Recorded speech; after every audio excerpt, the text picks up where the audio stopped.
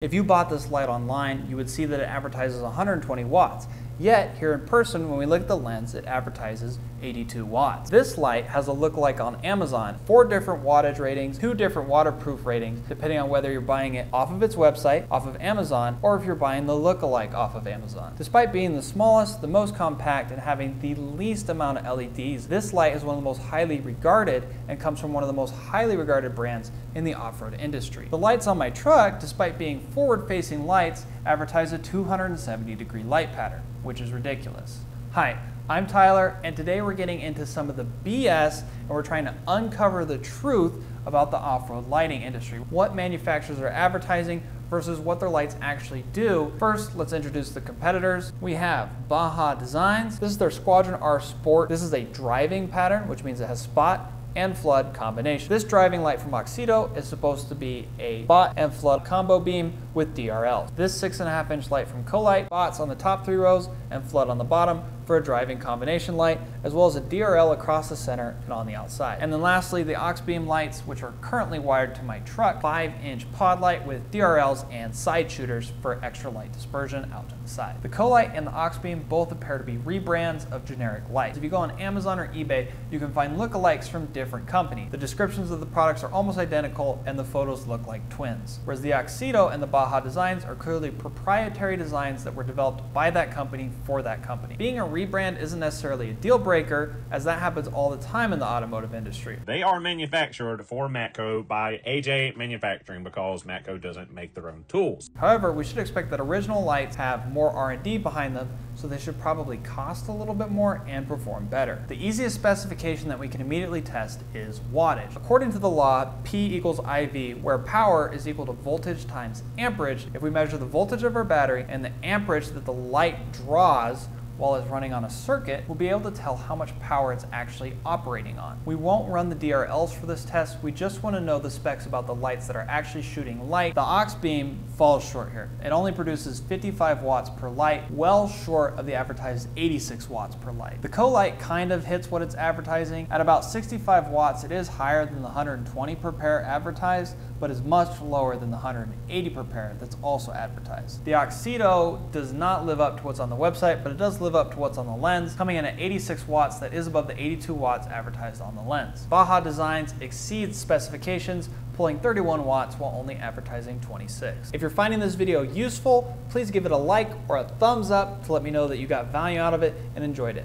Thank you so much. Think also here about the efficiency of the LEDs. The Auxbeam uses 16 LEDs to pull 55 watts, while the Baja Designs only uses 4 LEDs to pull 31. The LEDs in the Baja Designs are twice as efficient as the ones in the Auxbeam. The Baja Designs LEDs are pulling 7.75 watts per LED, whereas the Auxbeam is only pulling about 3.4. Since the Colight and the Auxito light use about the same quality of LEDs, we are overpaying on the Auxito in terms of the quality of LEDs that we're getting. The Auxito is $3.50 more expensive per LED despite using about the same quality of LED. But these power statistics don't really tell us anything unless these lights are actually performing, unless these lights are actually using good reflector housings and they're really focusing and projecting that light where it needs to go. When it comes to lights, everybody advertises lumens, lumens, lumens, lumens, and then a little bit about lux. However, when it comes to doing measurements, it's really hard to measure lumens, much easier to measure lux. 1 lumen per square meter is 1 lux. Lux is a measure of intensity, how much light is falling on a given surface. Very easy to measure. I bought a lux meter off of Amazon. If we wanted to measure lumens, however,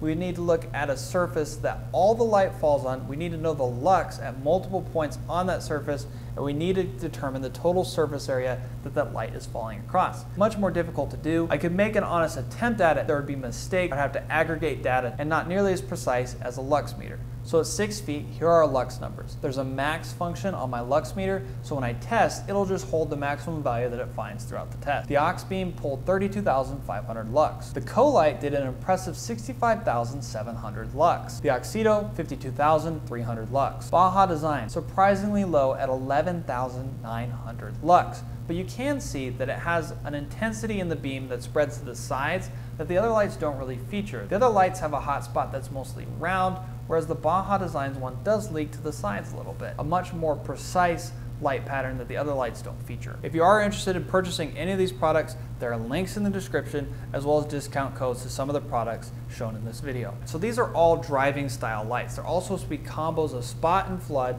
that are supposed to provide a lot of usable light. The spot throws a little light downrange, and the flood fills in a little bit of the gaps closer to the vehicle. These seem like the most useful and practical lights to test. Now I know some of you are like, well, one of them's a tiny light pod, the other's a big driving light. What I'm concerned about here is performance per dollar. We could do a light pod test. In my case, I have a front bumper that could use a pair of lights. I'm not picky, but I do want to get a good deal, and I'm willing to fit anything between a couple of light pods or 4 light pods. But if 2 big driving lights do it, I have the room, they look good, like I'll just go with that. So let's do a test out in the field. It's finally dark outside, so we need to hook up all of these lights to the truck and to the switch panel so we can take them out into the field and compare the light patterns.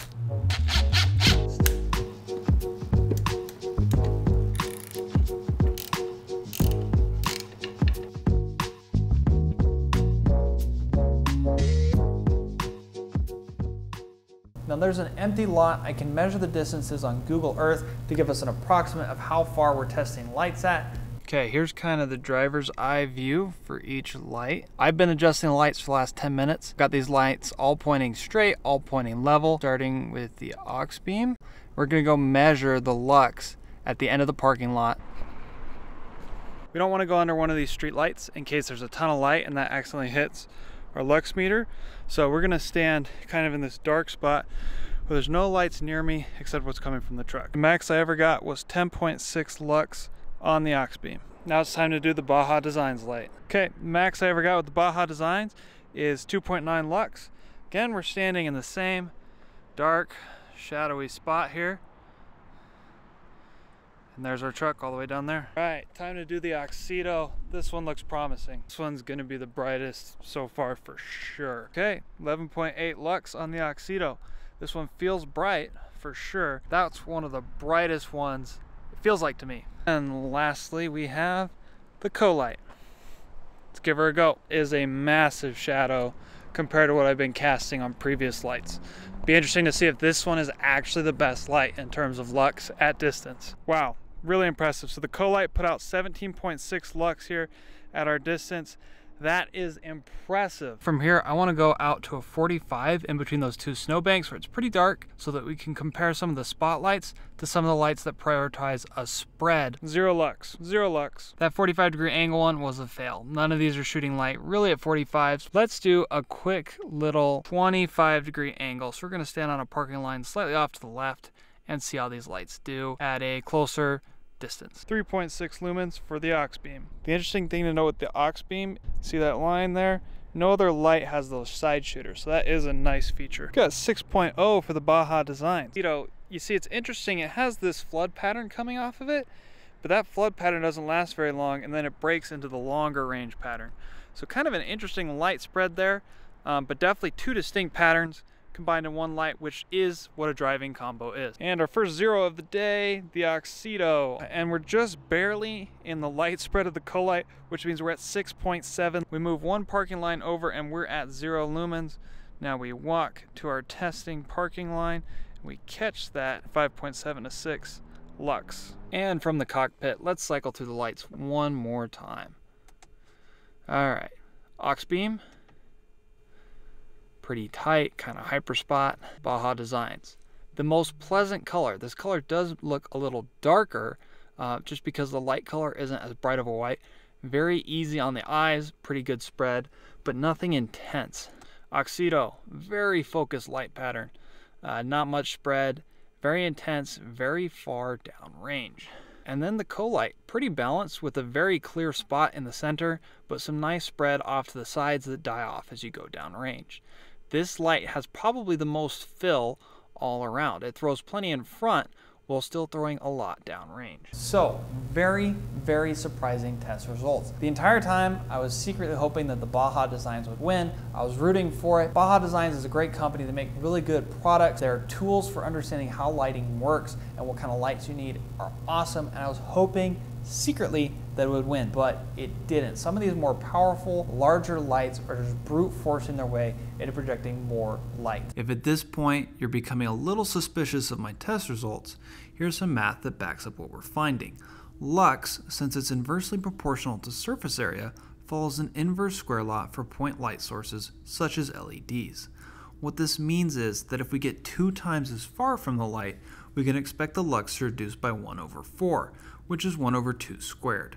For this test, we baselined the lights at 6 feet, then went out to about 425 feet, according to Google Earth. We went 70 times further from the light, so we should expect the lux to diminish by 1/70 squared. And I observed approximately that result. My worst percentage error was 63%, and I almost got down to 10%. For having such coarse distance measurements, I think this validates my results. After all this testing, why would you still buy a Baja Designs light? Baja Designs simply had the best light color possible. Very pleasant, yellowish, warm white. I could drive with that on all night. It has the best waterproof rating, and it's a made in America product. Baja Designs is probably gonna be your best in terms of customer support, figuring out problems, advising you on products, and the products that they put out there work exactly as advertised. If you wanna know what you're getting as soon as you click purchase, buy Baja Designs. They're not lying to you. Some of these other companies, their marketing, English as a second language, I'm not trying to knock on them, but you are gonna run into some difficulties in really understanding what you're buying and why it may or may not be a good product. A few critiques of the lights. The Auxito really just had a poor flood pattern.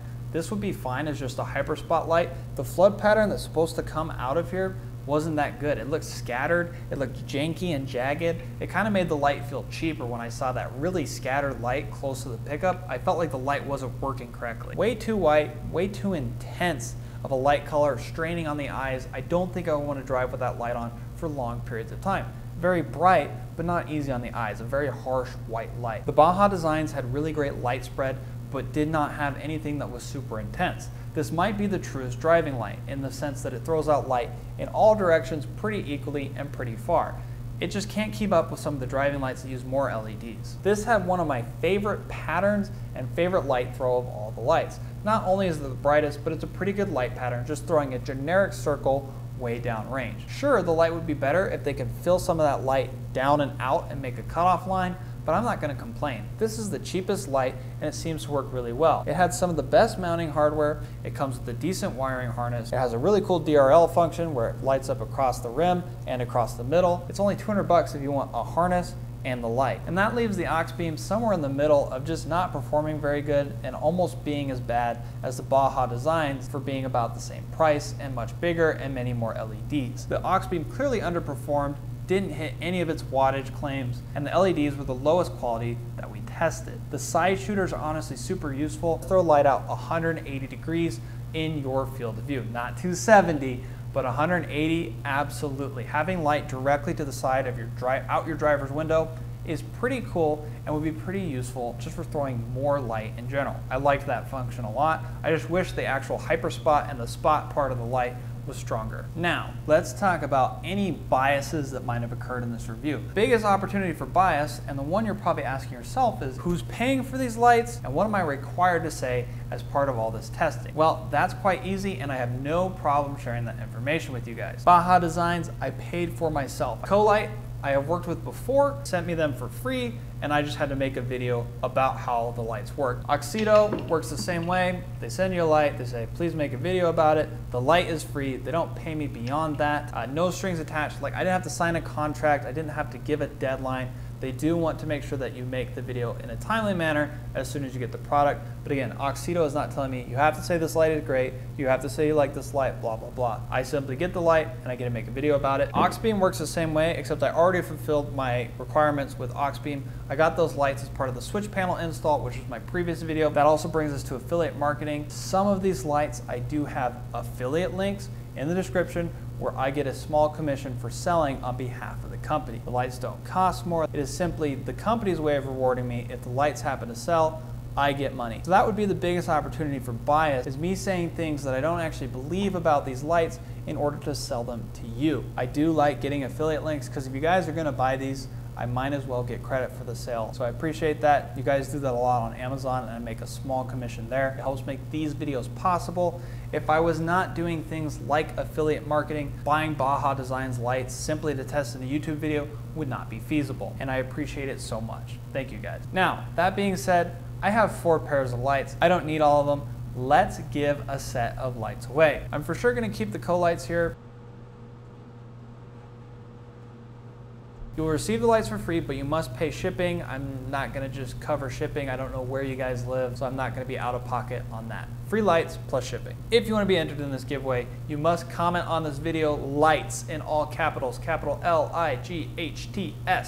Comment that anywhere in your comment, you'll be entered. When the giveaway does happen, at the established time that I'll put here, I will reply to your comment and you must email or direct message me within 24 hours. Doing giveaways on YouTube is always a little more difficult, but that's how we're gonna do it. That's the best I can do. There'll also be a giveaway on Instagram if you want to just wait for that one to roll around. It will not be at the same time since I have content coming out at different times. I will post proof of the giveaway on my community tab. So once I do get a responding person who has agreed to pay for shipping, blah, blah, blah, blah, blah, I will show proof of that on the community tab just so you guys can see the lights are going out and things are happening. If you run any of these lights, I'd love to know what your experience is or what your experience is with other competitors' lights, whether they perform similarly or whether they perform better. Otherwise, if you're interested in wiring lights and doing it well, I do recommend that Auxbeam switch panel install that I did. That was the hero of the video today. It made testing all these lights so much easier. I literally had those Baja Designs lights hooked up in less than 10 minutes.